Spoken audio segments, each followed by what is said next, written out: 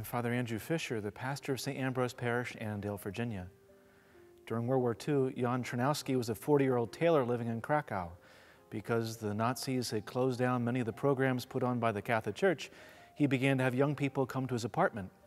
And there they would do a Bible study and prayer together. For the 50th anniversary of his ordination, years later, Pope John Paul II said that this tailor had the greatest spiritual influence of any person on him. And that tailor, not known to the world or considered great in the eyes of the world, was a man who God used to help give us a saint, a pope, and a promoter of human dignity throughout the world.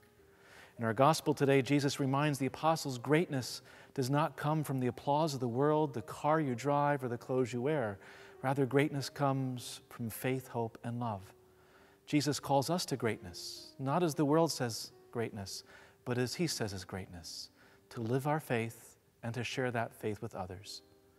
Perhaps our challenge this week is to make sure we heed the words and the suggestion of Mother Teresa of Calcutta that true greatness comes not from being the person I want to be, but from being the person God wants us to be.